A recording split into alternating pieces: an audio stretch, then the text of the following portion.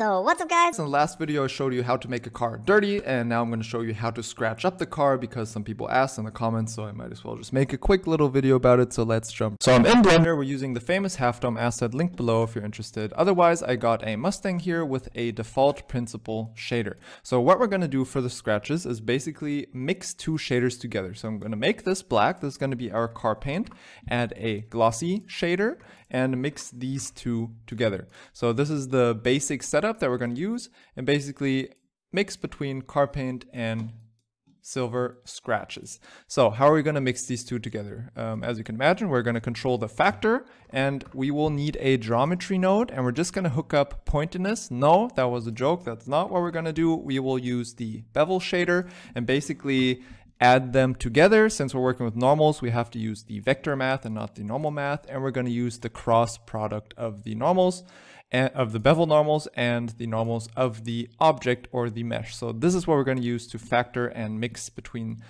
silver, glossy, and principal shader. If you want to control this a bit better, then once again you can just drop a color ramp in between, squeeze this over so it's a bit more extreme, and in the bevel shader you can also tweak the distance, so you can have very tight scratches, less tight scratches, and from here on you can just multiply in noise, add scratches, whatever you want. But this is the basic mask to mix between edge and non-edge. So have fun and be creative. I hope you liked this little video. If you also want to be part of coming up with new video ideas, just head over to my Instagram. You can upvote or report bad ideas that I have for new videos, and you can also bring in your ideas on new video topics for me to make. So if you want to be part of that, see you on Instagram. Bye.